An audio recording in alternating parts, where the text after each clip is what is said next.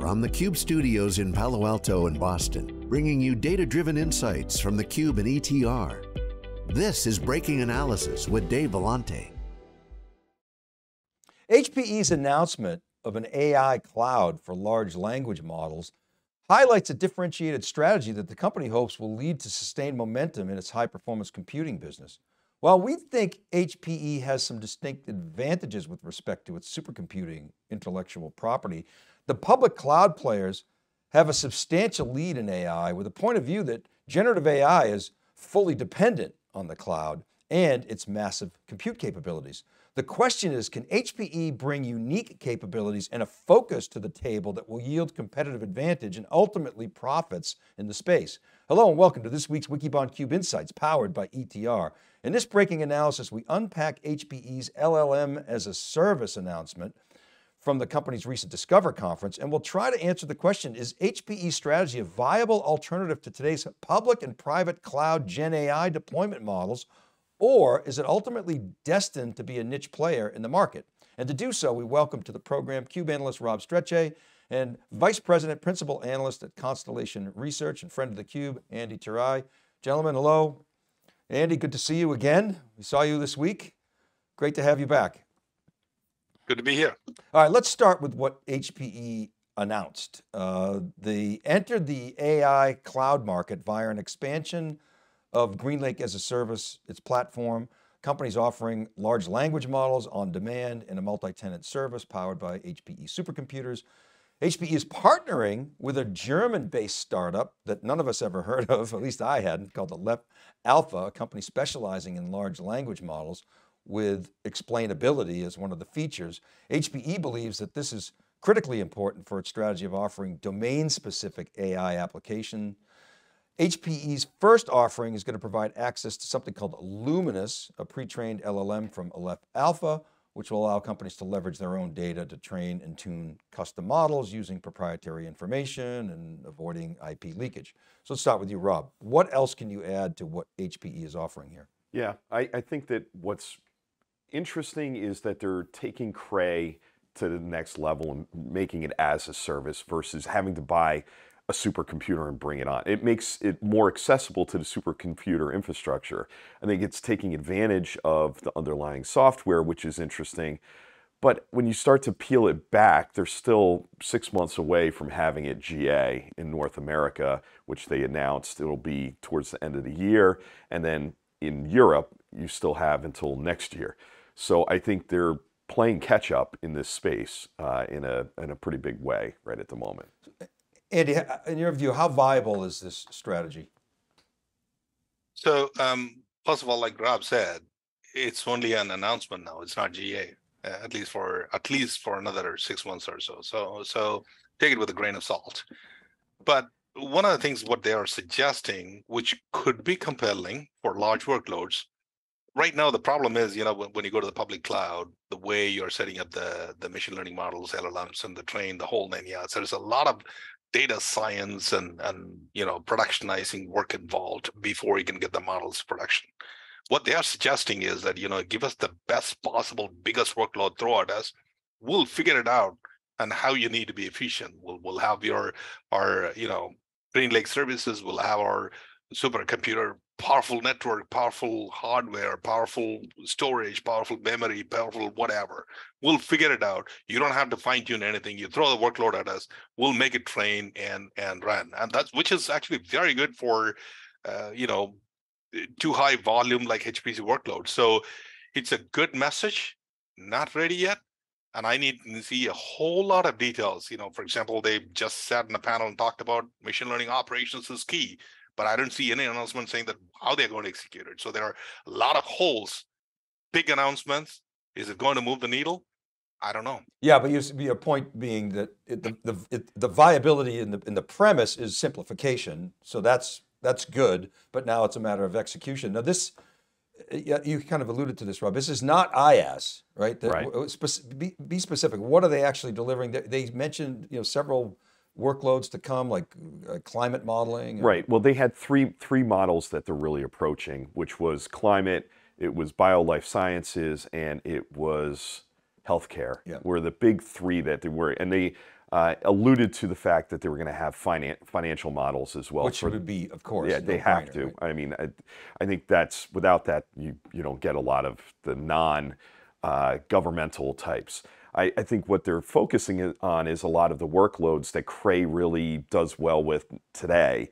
And to Andy's point, they're trying to simplify it by saying, hey, you can use our models out of the gate, or you can bring your own model. I did ask that as part of one of the follow-ups, was that, great, so I can use Luminous, but what if I want to go and use something, from one of the others like Anthropic or what have you? And they said you can bring it. I think to your question, it's more a platform as a service that they're providing versus infrastructure as a service. So you don't, to Andy's point again, you don't have to go under and plumb all the data together and stuff like that. Well, Andy, what about the partnership with the Aleph Alpha? I mean, a lot of the analysts are like, why are you dealing with this little tiny company that's raised, I don't know, $20, $25 million, as opposed to working with one of the other firms that maybe is more mainstream or well-known? Of course, the cloud guys, many of the cloud guys anyway, are working with them. Of course, Microsoft with OpenAI, you see guys like Hugging Face, but you know this space really well. What are your thoughts on that move by HPE to work with an upstart like Aleph Alpha? So it's not about who they are partnering with, right? I mean, of course, Aleph Alpha, nobody know about, and, so it's not, the goal is not about them showing that. The goal at the end of the day for HPE was to show, look, right now, LLM is the craze. I mean, so far, when you think of a thick, big AI workloads, it used to be HPC. Rob was mentioning that they were talking about the climate weather prediction, genome modeling, seismic analysis, Monte Carlo analysis, even computational fluid dynamics. All of those things HPE is known for, have been doing for a while. Now, LLM has the model training needs and the size of the model, the time it takes to train, it has come up to the same level as some of the big HPC workloads. And everybody and their uncle, as you know, is training an LLM model now. So their goal is to show that you could train your own private LLM fairly easily using our service without fine-tuning the knobs and everything. You throw at us, like I said earlier, we'll make it work. So in that sense, they have shown demonstrated a capability of training one large LLM. Hey, this is how we do it. This is how we did it. It's not any different than, remember, Databricks came out like about 3, 4, 5 months ago. They did the same thing. They showed you how to train an LLM. Galley, okay, this is how you do it. And we used, and their differentiation was that, we don't need all kind of parameters. They used their employees' data, very small set, train a big LLM, fine-tune using their own data. So everybody's going a variation of it. So it doesn't matter what company. Basically, HPE wanted to demonstrate we can train a big LLM using our system, which I think they have proven. But again, in my view, training that still didn't leave a lot more questions to me to ask. Things like, the HPC workloads are not the pure AI, ML, or even deep learning workloads.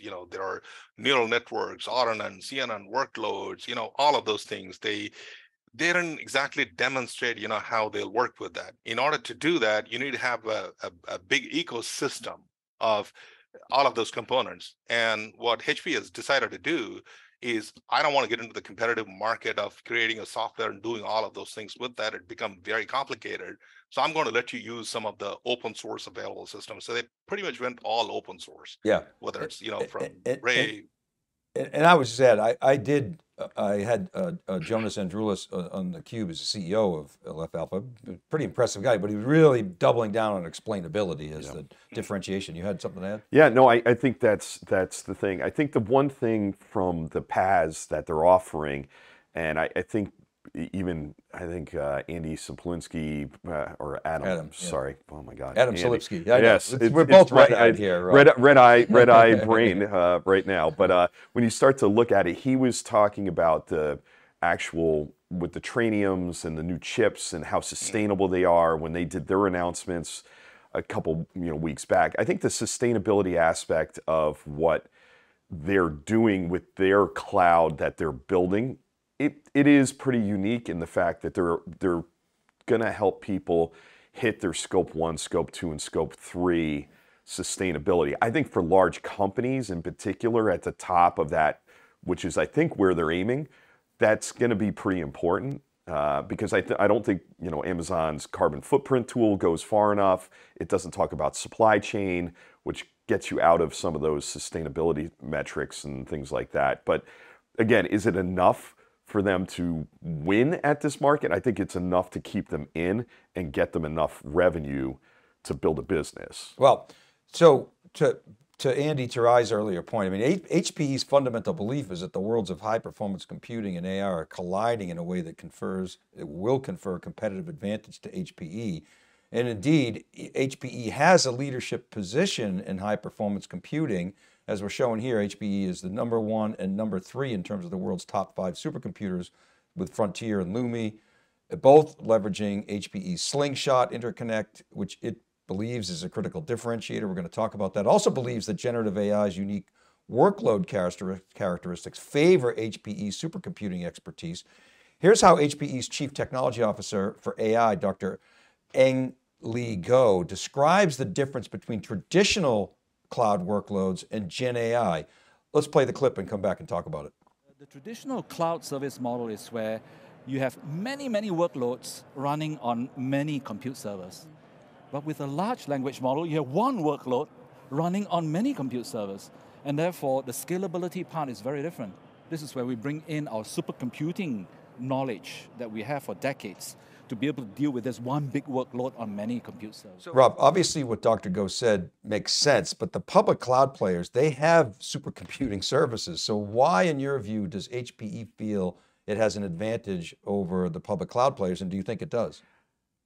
I think they have a lot of heritage. Now, people move around that worked on these projects, but the Open Grid Forum, and before that, the Global Grid Forum, where I actually ran a research group in there, was all of these guys. It was Cray, it was SGI, it was IBM, it was HPE. So when you start to look at it, they do have a heritage in doing these, I guess you could say, applications that are large applications across many servers versus time slicing servers for many applications. So they have this in their heritage, in their software. I think there is an advantage there for them. Is it an advantage that is above some of those other vendors that contributed back? I'm not 100% sure that it's there, but you also have these people who moved around. It was open source. There was a lot of, fundamental pieces that the cloud guys can go pick up and use as well. It doesn't mean that they can do it in the way that Cray has hardened it over the years for people like NASA, DOE, and others that they've been doing it for decades now.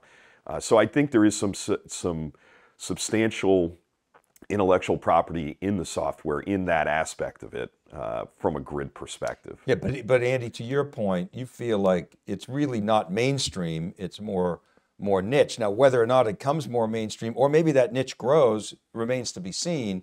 But I'm inferring from your comments that you feel as though it's a little far off from where you'd like to see sort of the company's momentum. Is that fair characterization?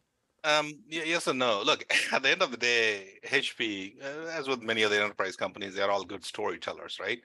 And if you listen to the story, they'll make you believe that as if they are the only one who has a HPC service, which is actually not true. There are about at least I can think of about a dozen vendors, about 5 of them really good.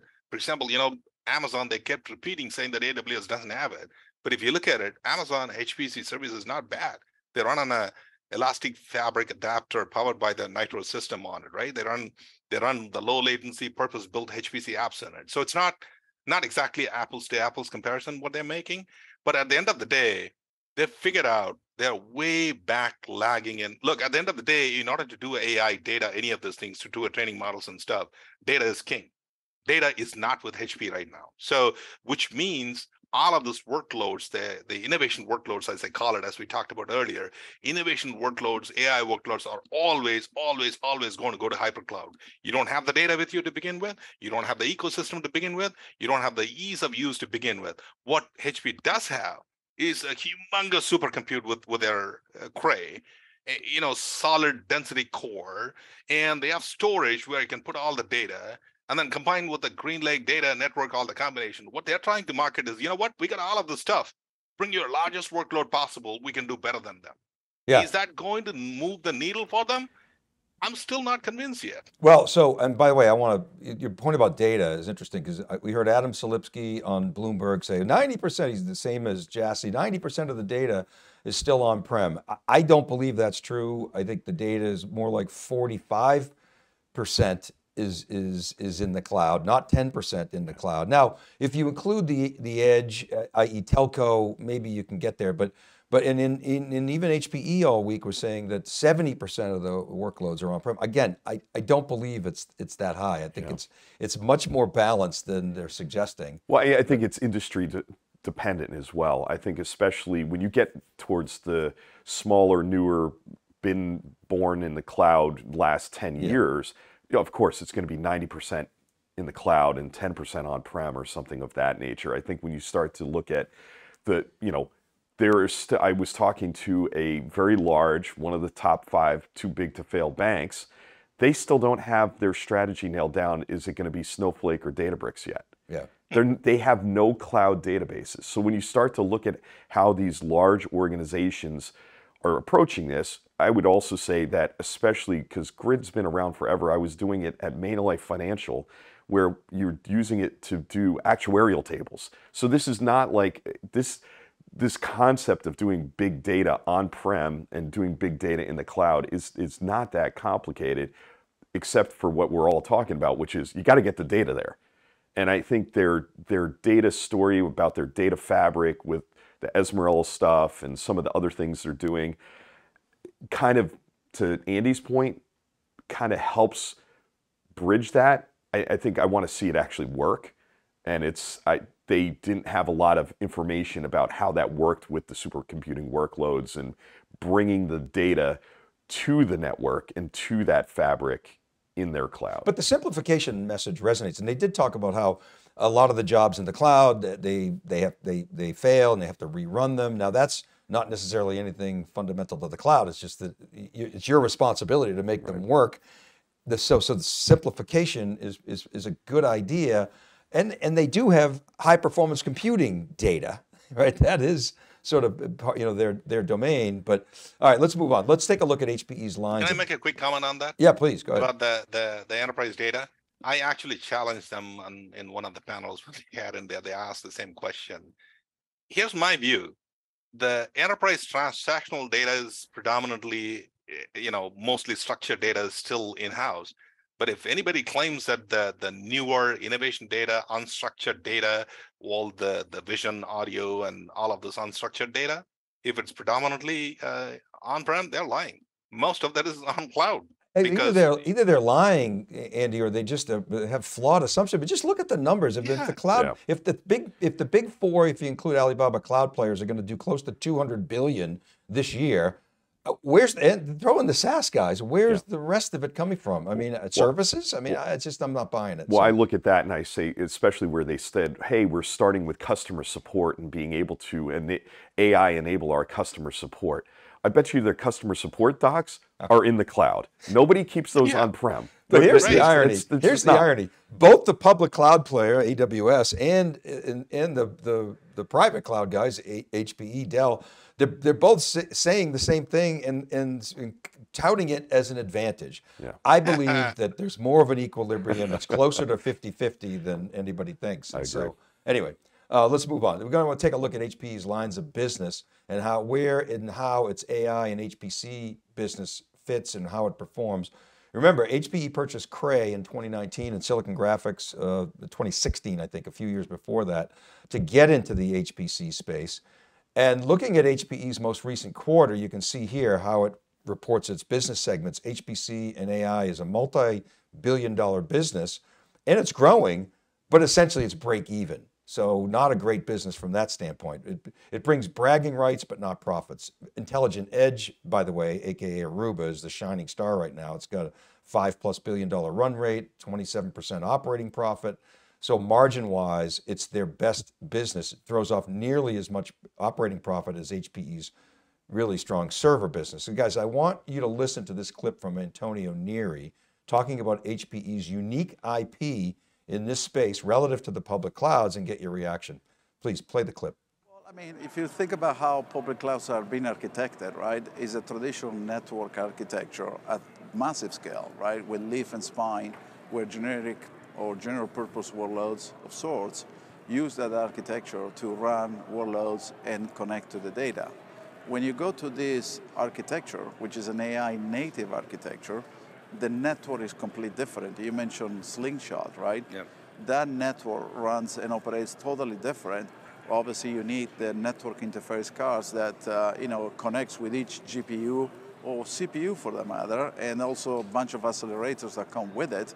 And there is all about the silicon programmability with the contention software management. And that's what Slingshot is all about. It takes many, many years to develop. But if you look at public clouds today, generally speaking, they have not developed the network. They have been using, companies like Arista, Cisco, or Juniper, and the like. We have that proprietary network, and so NVIDIA, by the way, right? But ours actually opens up multiple ecosystems, and we can support any of them. So it will take a lot of time and effort. And then also remember, you're now dealing with a whole different compute stack, which is direct liquid cooling, and that requires a whole different set of understanding. And the data center is very different as well. Okay, so lots to unpack there, guys. The network, the Slingshot interconnect, the data services, ecosystem, liquid cooling. Andy, what do you think? Is HPE naive about the capabilities of the public cloud players, or is this HPE flipping the adage that Andy Jassy invokes, i.e. there's no compression algorithm for experience? Is he flipping that on the public cloud guys? Kind of both, right? So the number what you showed there for HPE and AI, even though it looks very, very high, the actual number, I can guarantee you, I asked them the question, they refused to answer it. I would say about 98%, probably 95, 98% is coming from the classic HPC workloads that they have now, right? Yeah. Guaranteed. Yeah. The rest of it, the pure AI workloads, including LLM, I mean, they're just showing that, they are demonstrating how to use that. So are they be able to convince people to come and run a LLM workload on these servers? I very highly doubt that. One, you don't have an ecosystem, and you don't have an MLOps practicing in place. But more importantly, in order for you to get the model and train them, you got to have some kind of a repository, partnership. Hugging Face is an example that they're not even considering. And AWS, that's why they're brilliant. AWS is taking a similar approach to HPE, but they are doing it in a little bit different way. You know what? The back end could be whoever we are. You bring the model from wherever. We'll fine tune the models. We'll make it run. They are partnering with OctoML. They are partnering with the Hugging Face. HPE is not doing any of that. Maybe eventually they will, but right now, they're going again after the pure HPC classic loads. They are trying to rebrand it as AI workloads. They're claiming that we're going to get all of that. Are people going to do that?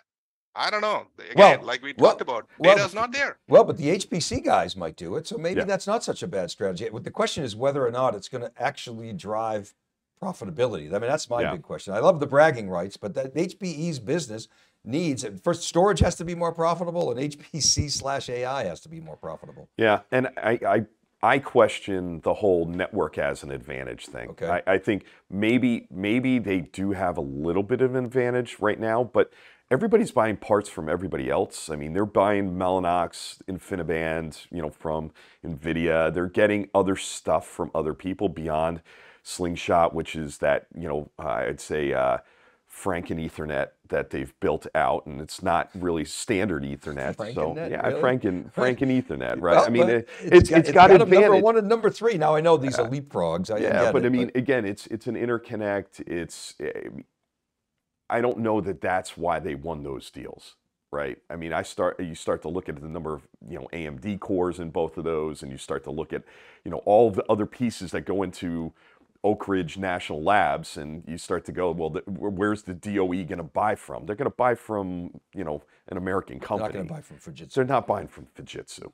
So I think again, if I'm one of the other American server manufacturers, I look at that and probably go, why aren't we up there? But at the same time, they do have the software layer. They do have the water cooling. I mean, how many times did I feel like I needed to go back to the trade school and get a plumbing, license so that I could be a plumber to run a data center now?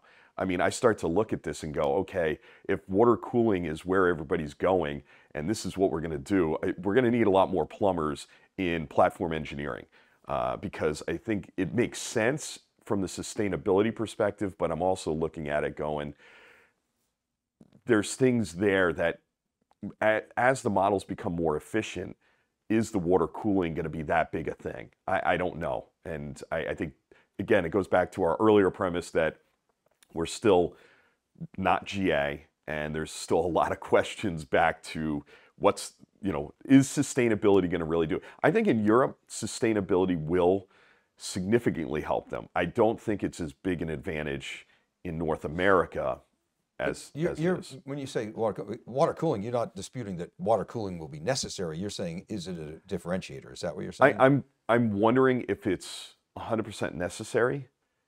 I think it probably is to be as efficient that they want to be. Right, but I think that to be in this and to generate revenue from AI and LLMs, is it necessary? And are they going to be able to, because at mass, do I need that? If you're not going to have water cooling in your phone, who knows, maybe you will someday. Yeah. All right, I want to explore with you guys how to think about this announcement. In other words, does it have the potential to go mainstream, or is it destined to be a niche status? That's kind of one of the themes we're poking at today. Here's some ETR data asking organizations that are pursuing Gen AI. These are folks that said, yes, we're pursuing Gen AI, or actually we're sorry, across the survey, are you pursuing Gen AI? I'll get to the data in a second. And LLMs, and what use cases they're evaluating or pursuing actively in production. And I misspoke at first. This is not just people pursuing it. 34% of the organizations say they're not evaluating, which is surprising to me. I bet you they are actually, they just don't know it. But it's what you'd expect in terms of the ones that are chatbots. They're generating code, they're writing marketing copy, they're summarizing text, etc. But HPE has a different point of view. They're focusing on very specific domains where companies have their own proprietary data. They want to train that data, don't want to incur the expense of acquiring and managing their own supercomputing infrastructure. That's HPE's premise, or any infrastructure, GPU infrastructure. At the same time, HPE believes because it has unique IP that it can be more reliable and cost effective than the public cloud players, while still offering the advantages of a public cloud. So Rob, is HPE onto something here in that these mainstream use cases are not where the money is for HPE? In other words, they can leverage their supercomputing prowess? And is there gold in those hills with HPE's strategy in your view? Yeah, I think exactly. They're going to go to the edges, the edge cases that are more in their wheelhouse from an HPC perspective. And I think even Andy was saying the same thing. I think, is there enough revenue there? Probably. They don't have to be as big as Amazon from a global coverage perspective to win and make this a profitable endeavor. I think what they can do is they can bring supercomputers to people who don't have the means to go, they're not Oak Ridge National Labs and going to go buy 96,000 cores or something like that. So I think there is a middle ground where they could help people who can't get there or have tried to do it and failed on-prem with standard hardware and GPUs. Yeah. Eddie, anything to add to this? Yeah, first of all, on your chart, the 34% not evaluating, they're just hallucinating. They don't know that their people are evaluating. Probably 100% of the people are evaluating that. So that's no doubt, right? I mean, you got to be. How can you not be evaluating? So coming back to this, again, remember, I seem to be the only one who's making the differentiation AI workloads. Nobody else is talking about it. There's a differentiation between innovation workloads, and there's a differentiation between and the mature workloads. For innovation workloads, almost every single CXO I spoke to, I've spoken to many of them over the last year, none of them seem to care, not because, especially they are experimenting right now, sustainability, carbon footprint, cost, efficiency, none of them seem to matter. Can I experiment? Can I get the model working? Can I get it to go?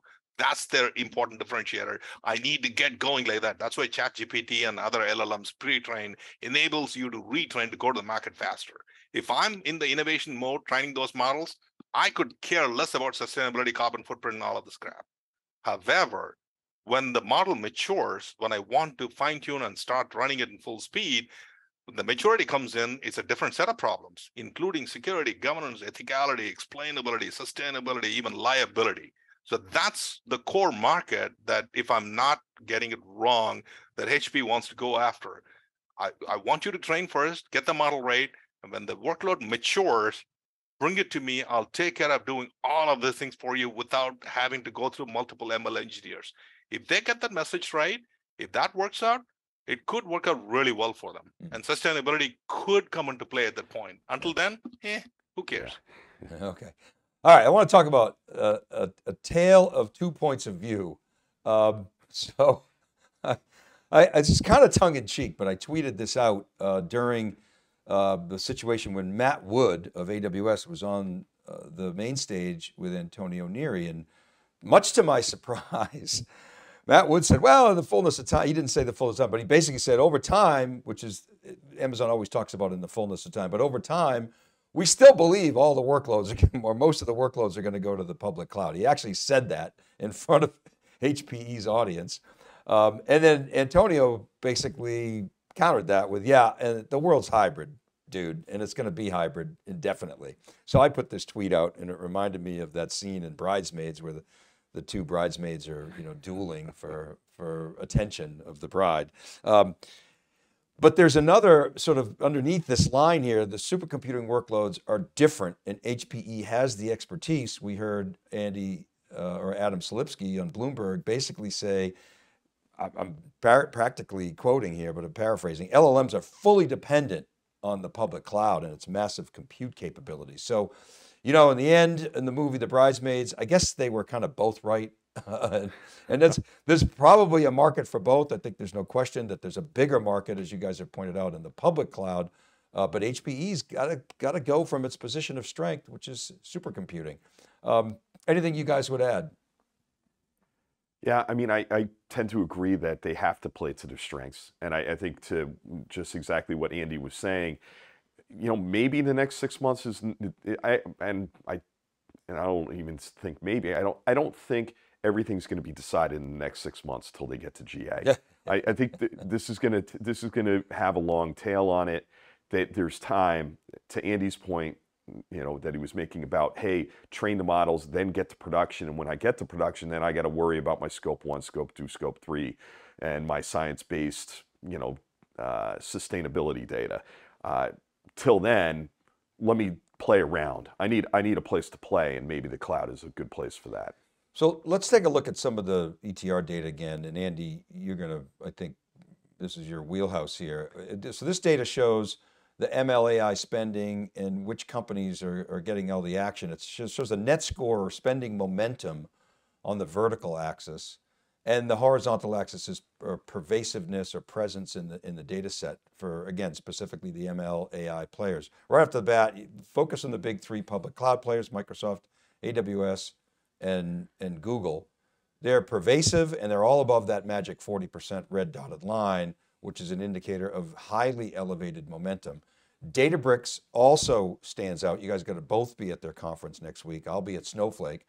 And as an aside, Andreessen just published a version of the LLM stack as they see it this week. Databricks IP was all over it. Not a lot of Snowflake in there. You had a little bit of Streamlit, but I expect we're going to see some announcements this week in that regard. So the Snowflake has its own stack. Let's face it. Yeah. So anyway, Databricks clearly a player in that mix. And I got a peek at the July ETR survey data, and it's not going to surprise you that OpenAI is setting new records beyond even where we saw Snowflake at its peak net score, which is kind of during the pandemic up in the 80% range. You see OpenAI is rocketed up to the lead, and you're going to see that in the ETR data soon, that OpenAI has really gone mainstream. These are core IT shops, IT decision makers. So it's no surprise that you don't see HPE in this mix, but I would say over time, Andy, if the company's aspirations that have come true, like Oracle and IBM, you would want to see them on this chart, don't you think? You would want to. Would they make it to the list? I don't know. Because, like I said, all of those companies, if you look at it, there is a commonality in there. They all talk about not only training a large LLMs, they're also talking about retraining existing models, fine-tuning the models, and the whole 9 yards. And HPE is taking a different approach. They are saying, bring the whole enchilada, the huge, biggest model will tackle it, right? So if that messaging works out well, they could become the center of force to train all of those things. But none of these guys want to go after that market. We'll give you an option. You can take a model from whether Alpaca or from AI 21 Labs or even from existing Hugging Face models. You retrain, fine tune, and then you work on it, or even have your own data and do it. So they again, at the end of the day, their core information is not about want to make it work. I want to sell my strength. Computer, I have networking, I have storage. I want to sell all of this to you. So bring the biggest possible model. I'll make it work with all of the stuff. So would they succeed? We'll talk about the next year or so, and then we'll see. Rob, I did give HPE props for including LLMs in GreenLake. I didn't see that at Dell Tech World and Apex. Although I've listened to you guys, I wonder, is it sort of bespoke GreenLake? Is it like a separate GreenLake, or is it actually GreenLake, integrated into the console, part of that model? Well, I think we don't know yet, right? Yeah. I think that's the big thing, is we don't know, is it integrated into the console? Is it a separate console? Is it really on top of the Aruba Central stuff, or is it a separate installation? I have a funny feeling it's going to be separate to begin with, and then be more brought in. I don't think it's like AWS or Azure's consoles, or Google, where you can go in and pick from all the different services and just start them with one thing. There'll be links and different areas to go to. I'm not surprised by the ETR data either, but I think it's a place. The only thing that would surprise me is, and I don't know if this is just because people just don't really trust Google as much from a data analysis and what they do with people's data, that they're so distant and so low towards the 40% line. I expected them to be a little bit higher. So it'll be interesting to see in July where they end up. Saying Google, yeah, but part of that is the bias that not as many people are using Google Cloud. They're sort of members, but they are using BigQuery, and that's where they shine. Right. But I mean, Amazon or Azure's ubiquitous because of their software estate, and Amazon's. But if you think about it, like still, even though there's five countries in Europe that have banned Google Analytics right now. Google Analytics is the largest platform sitting on top of BigQuery for web data.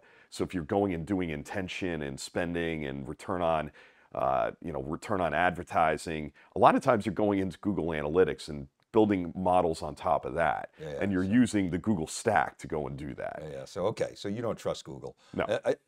I trust Amazon. Do you trust Amazon? I trust Amazon. Yeah, I do. And then I mean, Microsoft, I trust, but they go down a lot. So so it worries me. So I trust them for certain workloads. All right, let's wrap here with we'll bring up this last chart and some of the issues that we want to talk about. We think that the real competitive advantage, to the extent that HPE has one, and we think it does, it's in the infrastructure software. It's not that. I think the big takeaway from listening to you, Andy and Rob, is it's not the LLMs per se, because you can bring those in, like Amazon's got its own, it'll bring in others, beside Bedrock, but that's really, it's the infrastructure software within what they've built with Cray that could be the competitive advantage, right? Right, yeah, I think so. I think that it's that bring your own model concept, and the fact that the Cray grid technology has been there and tested over 20, 30 years now. Yeah, and to the next 2 points, Andy, again, how many models will HPE bring to bear in its model versus the cloud players? And you talked about HPE's AI ecosystem. For right now, it's focused on HPC. Can they expand that? Your thoughts, Andy? Their ecosystem is very, very weak. Sorry to say that, but it's almost non-existent, right? None of the model repositories, model sharing, or even the software stack. So how many models can they bring? I don't know. I mean, they got to partner with somebody like model producers and crank up models and put it out there so for people to retrain. Otherwise, they have to force people to do it. But however, like I said, the advantage that I see with HPE, if they get the messaging right, is that with cloud, the problem has always been, that's why still cloud is very messed up for deployment for a lot of people. Fine tuning it, you could, get hit with the bill without you knowing it. So you got to fine tune it, watch it, govern it. FinOps is a pretty big thing. What HPE is trying to say, at least from my understanding, is that, you know what, don't worry about all of those things, man. Just bring the model. We'll help you train. We'll get the best possible you can be. Don't worry about it. We'll take care of it. And we got everything from soup to nuts to take care of that.